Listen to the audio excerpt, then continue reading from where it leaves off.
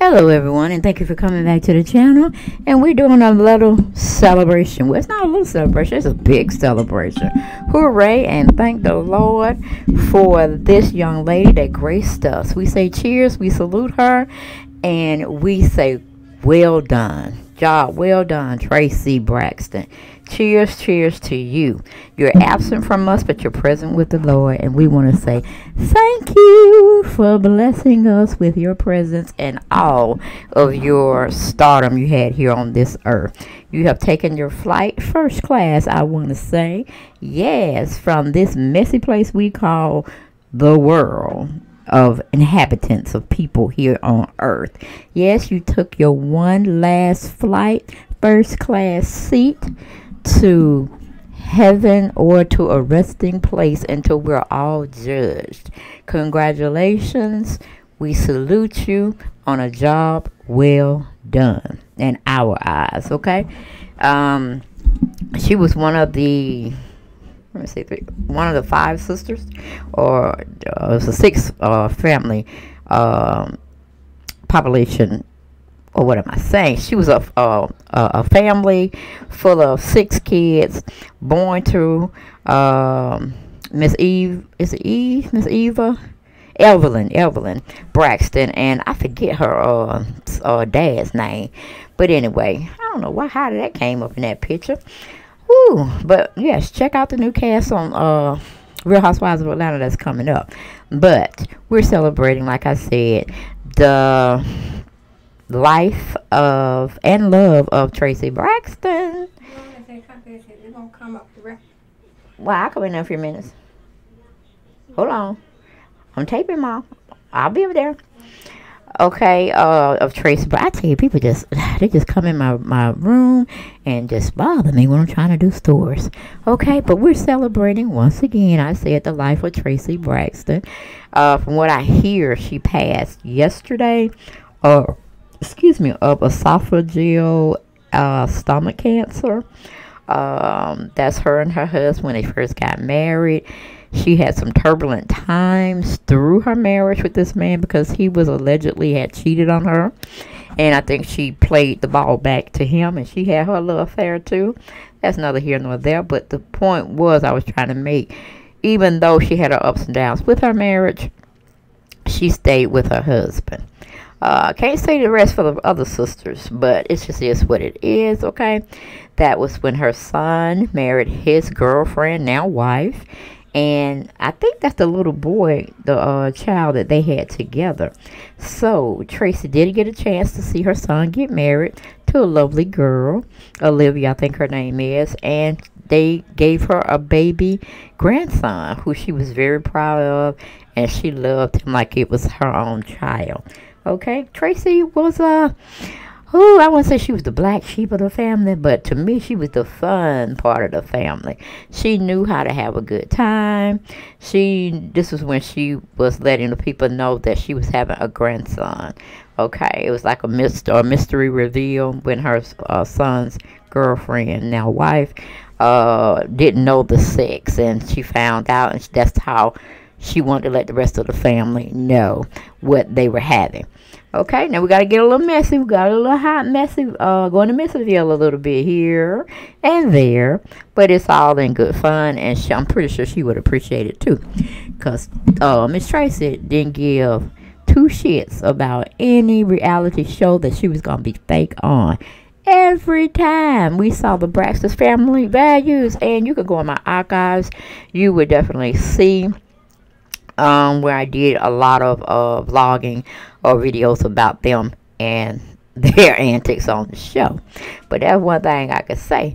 Traci didn't hold no punches, and Traci had style and grace, and I used to love the different colors she used to put in her hair. And she knows a lot about hair because I think she used to own her own hair salon, and she did hair. And her love, though, was music. And we all know, those who did watch the Braxton Family Values, she had some animosity to her others, to and for her other sisters of the group besides Tamar, because I think Tamar was the youngest one. But they had a group between the 4 of them. I think it was Tony, Traci, Tawanda and Trina. They all were in a group, and Traci was supposed to be the other member, but she got pregnant, and things kind of went south, and she didn't kind of forgive her sisters for that. Towards the end of them doing the Braxton family values, then I think they had a coming to moment with Jesus and say, okay, we're going to forgive and forget all that mess, okay?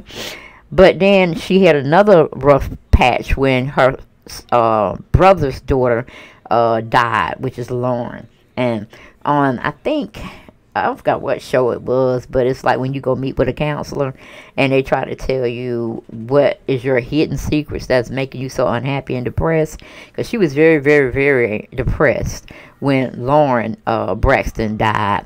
I don't know if it was accidental. I can't hardly remember it, but I do know she had passed. And Traci was suffering from that loss a great deal more than the other sisters were. Because I think she was really close to this one. I think she even told the counselor that she hear her sometimes, or she talked with her a lot, and she feels like she needs to be with her. And I thought that was kind of odd. It was an oddity going on there. Like, oh, yeah, you really need to see somebody, probably take some medication, because you shouldn't be hearing dead folks or anything like that. How do you know how they say, oh, the dead can't hurt you, it's the living? So I think it really kind of messed her up in the mind, because she really felt that she needed to be with the deceased person that had already passed on to the next plane of life. So hopefully she got everything together. Or maybe not, but hey, if it's anything how we want to believe, she might be with her at this point and loving on her and taking care of her in another plane of existence, okay? But Traci did put out some albums. They weren't like #1 hits, but they were doable, you know what I'm saying? I always felt that Traci kind of felt in the shadows of Tamar and Toni Braxton, and she could never get into the midst of everything as far as the music business, because she was always what do you call it, compared in a sense, almost like Beyonce and Solange knows are compared to one another. And Solange is kind of seen in the shadows of Beyonce because she can't seem to get people to focus on her without comparing her to her megastar sister. So I definitely can understand it. And it seems like Traci was a lot more closer to her dad than she was to her mom. Now, I'm just saying it from the optics that they give me, because, you know, Traci was always real close. She was always knowing what was going on with her dad. And she also stayed in the same city they were born into, or grew up in, which is Baltimore, I think, Baltimore, Maryland.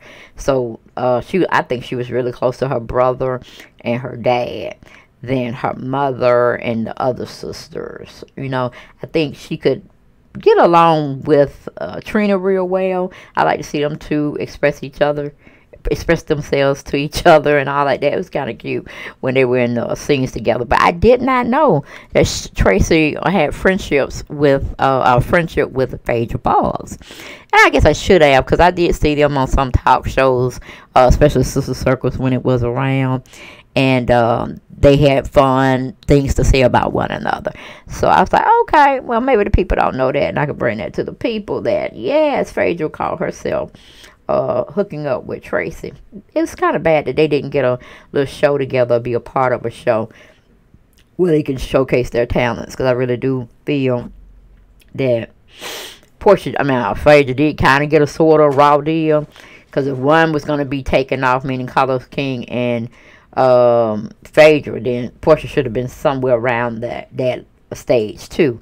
But they looked at Porsha as the innocent victim, this, that, and the third, naive, gullible, and those two, meaning Phaedra and Carlos, used her to get the storyline out. So, but we see what kind of traction Porsha's making now. She's still making bad deals here and there, and it just is what it is. But Traci has definitely been a fan favorite of mine and others as well. She appeared on The Real. Like I said, she appeared on Sister Circle. She's been on like a radio broadcast, podcast, type of radio personality situation she had in her hometown. And, you know, like I said, she was making music, her kind of music that she liked. But she just never could kind of get out of the shadows of Toni Braxton and Tamar. And then when Tamar was going through her little mess, they kind of tried to do a intervention, and that was like being showcased on the show as well. But I mean, she totally gave me like, I want to go out there and hang with her. She's a good person to hang with. She's loyal, and she's just fun to be around. And like I said, she didn't give up on her marriage. She wanted to. It just is what it is. But I guess she saw more in him than trying to date somebody new and get them used to your ways and this, that, and the third. So, that's pretty much all I really got to say about Miss Traci. She had a very good upbringing. She had a baby. Didn't give him up for adoption. Didn't abort him.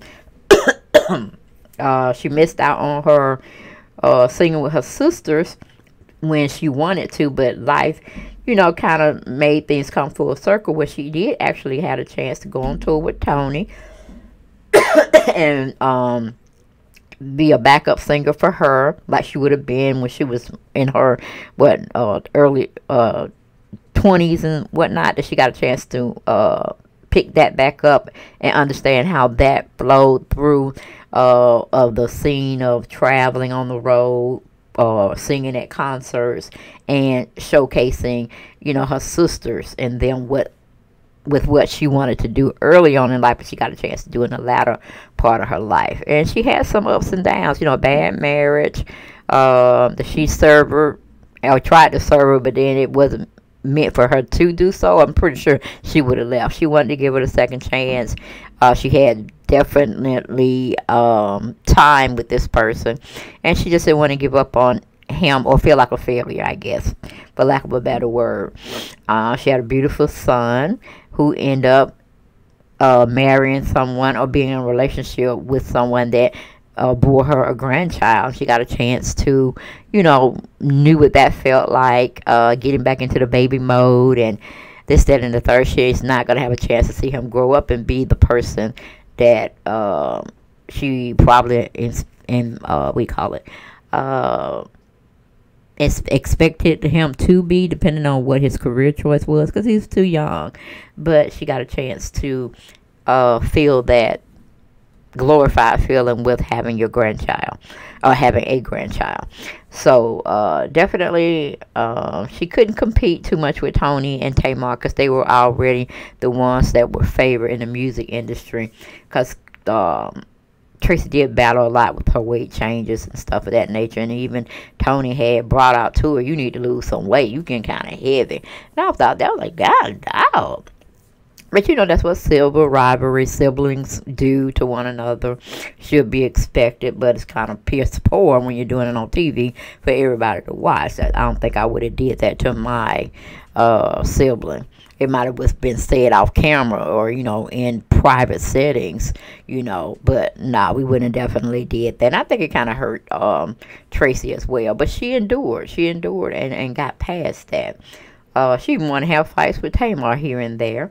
And as you can see, they were having problems in their marriage, and they got on the show called Marriage Boot Camp, and had to hash some things out, and they made it, and that is what's good. But like I said, Traci is no longer with us on this plane of earth, as we know of. She died yesterday, from what the reports are saying, of esophageal stomach cancer. So she must have had cancer in her throat part as well as her stomach. So that if you catch it earlier, I guess she would have a better chance. But maybe she didn't catch it in time enough to where they could have done something more aggressive with it. But then again, when it's your time to go, it's just your time to go.